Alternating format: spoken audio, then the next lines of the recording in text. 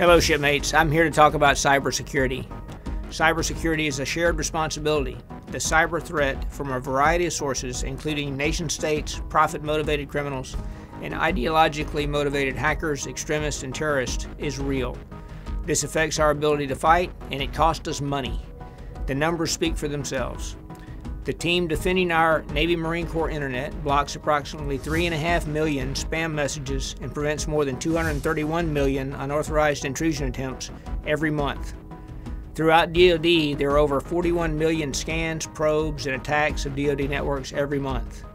Those making these attempts are trying to infiltrate our networks and our systems and shut us down, steal our secrets, and compromise our data. The Navy is under cyber attack. You are under cyber attack. Hackers are threatening our personal and professional security and costing us precious resources.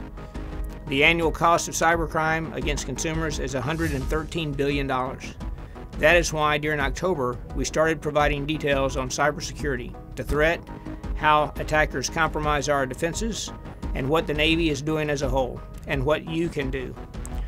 Cybersecurity is something we all have to focus on each and every time we log on to a Navy network or use a system that connects to the network. We all have a responsibility to protect our Navy networks and systems, and ultimately the security of our shipmates. Think cybersecurity before you act and before you click.